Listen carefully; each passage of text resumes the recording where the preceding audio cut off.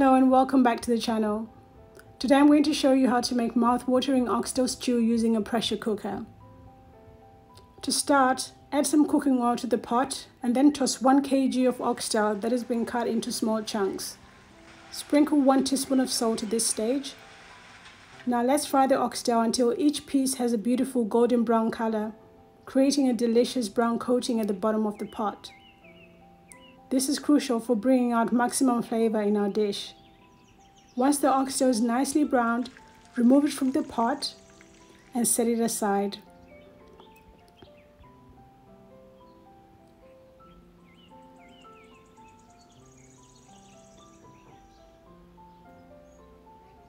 In the same pot, add 1 large chopped onion and cook until soft.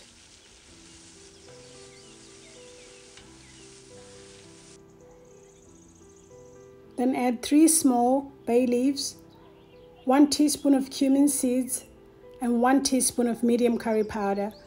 Fry these spices together before adding 1 cup of chopped tomatoes.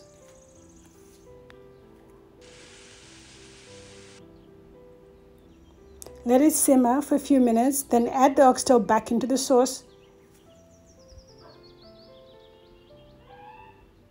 and mix together. Add 1 cup of hot water of beef broth and a few sprigs of thyme. Now cover the pot with a lid and pressure cook for 1 hour. After an hour of patiently waiting, our oxtail is ready to be served. Enjoy with rice or sadza and savor the simplicity and deliciousness of this stew. Let me know in the comments how you like to enjoy your oxtail. And if you do try this recipe, come back and let us know what you think in the comment section. Thank you for watching, and don't forget to like and subscribe to the channel. Bye for now.